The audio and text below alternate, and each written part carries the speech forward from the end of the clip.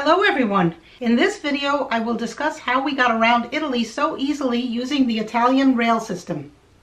We traveled to and from Rome, Florence, and Venice using the trains. It was the most convenient and fastest way to get around. Florence is just a quick hour and 22 minutes by train. You could consider just visiting Florence and returning to Rome the same day. Or go from Florence to Venice, which is another hour and a half from Florence. The easiest and quickest way to get to Venice from anywhere in Italy is by train. It takes you right into the heart of Venice, and it was a quick 10-minute walk to our Airbnb from the train station. So let's first take a look at how to buy a ticket. You can certainly buy a ticket at the train station. This machine was at the Venice train station, and you can see there was a very friendly helper there who spoke English. The screens on the machines also have English options, so you don't really need someone to help you if you follow the instructions. You can also wait online and buy a ticket from the ticket booth. It's up to you. Italy is very tourist friendly. Tourism is a big part of the economy and people are very friendly. If you only speak English, no worries, you'll be fine. Most signs are in Italian and English, and also we saw Spanish and Portuguese in some areas. But English is definitely sufficient to get around Italy, and also a lot of hand signals and pointing helps. To avoid lines and any mistakes, we bought our tickets online before we left for Italy, since we knew which days we were traveling. It's really easy to book online. You can either go to TrenItalia.com, which is the official TrenItalia website. For English, click the flag on the top right and choose the UK flag. It is helpful to know the Italian names of places which are similar to the English names, so this should not be a problem. For the high-speed trains you take from Rome to Florence or to Venice, you will pick specific seats from the numbered seating plan. And you can pay using overseas credit cards or even PayPal. Another online option is to use the ItaliaRail.com website. Their website is much friendlier and easier to use for tourists that are not familiar with the train schedules. Look at both of these sites and use whichever makes you feel more comfortable. Then book your tickets, pay, and print them out so you will have them with you when you get to the train station. It makes things go much more smoothly when you do this ahead of time. Let's take a look at the website for Italia Rail at www.italiarail.com. To find a train schedule, just enter the from and the to boxes and the dates you're traveling, as well as the number of passengers. I selected Rome to Florence, then clicked on the button that says Find Tickets, and a new screen popped up showing me the options from Rome to Florence. As you can see here, the page gives me train schedules from the Rome Termini station to the Firenze Santa Maria Novella station. Since we were staying closer to the Tiburtina station in Rome, I switched the option by clicking on Rome under the Modify section. Here you can see the drop-down list that shows both the Termini station and the Tiburtina station, and then I clicked on Modify Search and got an updated listing of the trains. You can see the cost is $30 for the earliest train and then $38 for rush hour trains, and the price goes up for the later trains. A 9 o'clock train costs $48, whereas just 15 minutes earlier at 8:45 a.m. it's only $36. The trains are all 1 hour and 22 minutes, which is really the quickest way to get from Rome to Florence. You can't drive that fast. It would take close to 4 hours to drive from Rome to Florence. If you click on one of the scheduled trains, you can choose your seats. You can choose between standard, premium, business, business quiet, and executive categories. We chose standard seats. As you can see, they were quite adequate, and the trip is just under an hour and a half, so we figured the standard seats were good enough. The premium and business class seats are roomier and offer much more space for luggage, and they're not much more, so you could consider booking those if you have a lot of suitcases. They also offer free Wi-Fi in premium sections, which was not available in the standard seating area. Business Quiet offers a quiet zone, and the executive class offers much more room for your legs and luggage, as well as other amenities. But it comes at a price, so choose the category that fits your needs.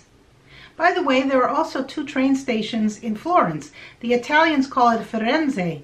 There is the Santa Maria Novella station, which is where we went, and it's closer to the tourist attractions. And then there is the Campo Marte station, and that is in the more residential area. Check on Google Maps where you're staying before buying your tickets. If you're just going to Florence for the day and returning back to Rome on the same day, then go to the Santa Maria Novella station. It is the best choice since it's closest to the museums and the other sites you probably want to see. We also took the train up to Venice from Rome. That trip took almost 3.5 hours, but it's quite a distance and there's no quicker way to get from Rome to Venice. Of course you could fly, but that just gets you to an airport that's on the mainland, and checking in will take you longer than the train, so the train is really the best option. Venice also has 2 stations. The first one is called Mestre, which is on the mainland, and the other station is called St. Lucia, and that is probably the station you want to go to if you're a tourist staying in the tourist area.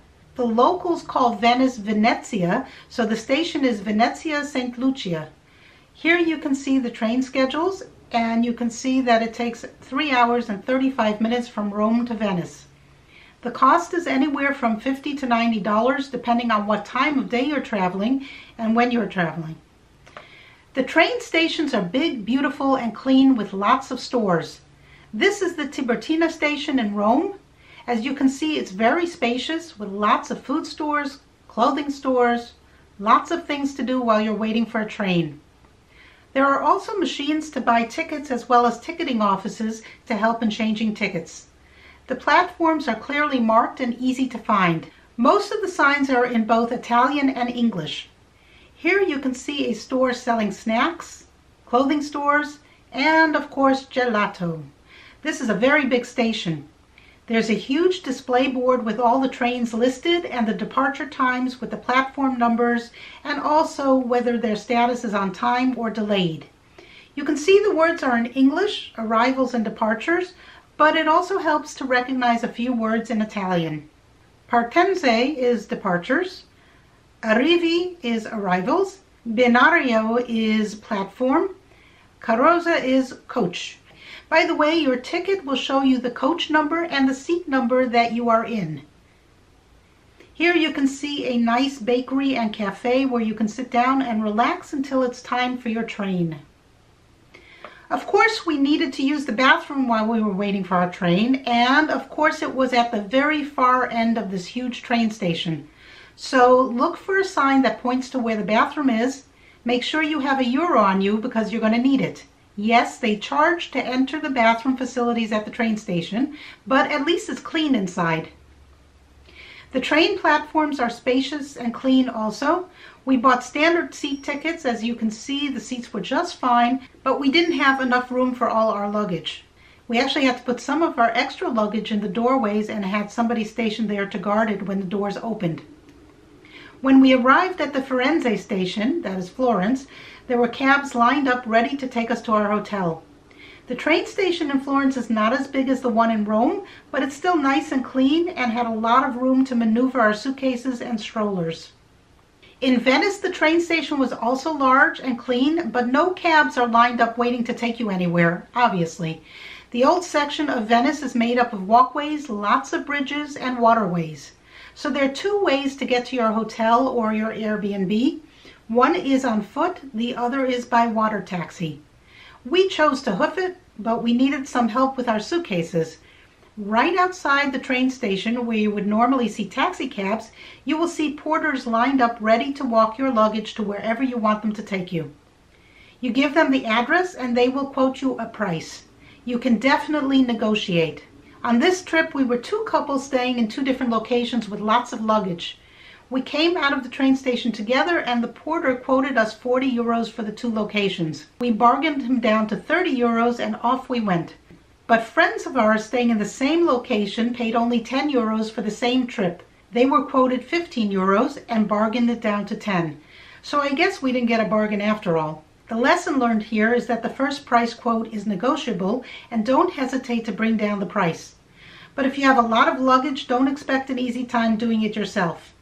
The bridges that cross over the canals have lots of steps, and there can be multiple bridges you need to cross to get to your destination. Go with the porter, but make sure to knock down his initial price quote. You can use the same train system to travel from Florence to Pisa or to Milan. It's such an easy and affordable way to travel. Renting a car and driving yourself from city to city in Italy is not recommended. There are many rules and parking restrictions in tourist areas, and the car then becomes a liability rather than an asset. You might want to consider renting a car to explore the countryside, but not when you're moving around from city to city. One more tip, Sorrento and Pompeii are also popular tourist attractions, but they are not on the mainline TrenItalia network. You will need to take a train to Naples Central Station and then switch to a local train to visit these two cities. These local trains have ticket offices right there, so you can buy the ticket and take the train when you get there. I hope this overview of the Italian rail system has been helpful. If you have any suggestions or comments, please leave them below, and thank you for watching. Bye!